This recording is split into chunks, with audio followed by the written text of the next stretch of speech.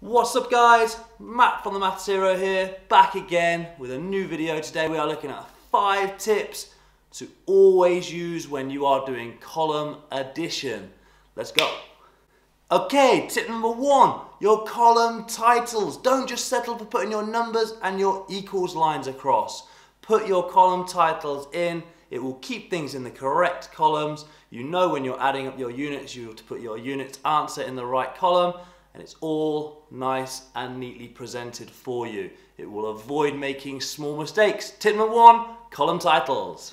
Tip number 2, and if you are at school you will hear this all the time, one number, one square.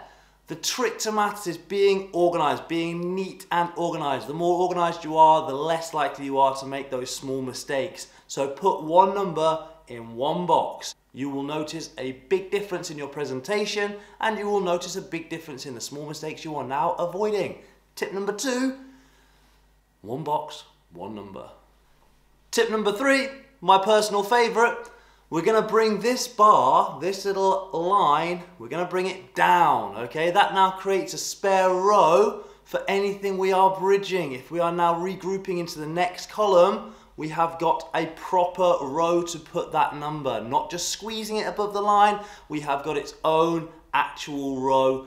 Therefore, it will look neat, it will look like a number, and you will not forget it. I can't tell you how many times I've seen people forget that number that they've bridged over or they've regrouped over from the previous answer, okay?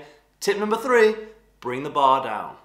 Tip number 4, it's not really a tip, this is an essential. We always start from our smallest value, not necessarily always our units. If we have got decimals, we will have smaller values down on the place value chart. So we always learn to start from our smallest value. That way, like in this question, if I have 9 add 5, giving me 14, which is a 10 and a 4, I can still move my 10 into my tens column because I haven't done that question yet. If I worked the other way and had done my tens, I'd get myself pretty confused when I end up with a 14 there at the end, okay? So tip number 4, always start in our smallest value.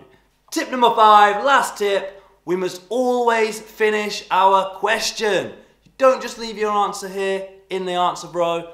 Put your answer back up with the question to complete your number sentence. Bing bang bosh, you've now done your perfect column addition.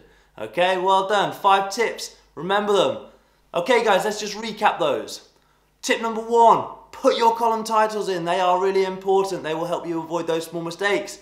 Tip number 2, one box, one number. Tip number 3, bring that bar down. This is my favorite tip. This creates a brand new row for you so that when you're bridging or when you're regrouping your numbers, you've got an actual space for your numbers. Tip number 4, always work from your smallest value. Might not always be units. Last tip, tip number 5, finish a question, bring your answer up to your number sentence to complete your work. Guys, these are my 5 tips for completing successfully column addition. If you've got any other tips, please give us a comment in our comment section. It'll help us all. And that everyone can check out each other's comments and get even more tips to be even more successful. That'll be really helpful. And don't forget to like and subscribe and hit that little bell to get reminders. We have got regular videos coming every few days. Thanks very much. See you in another video.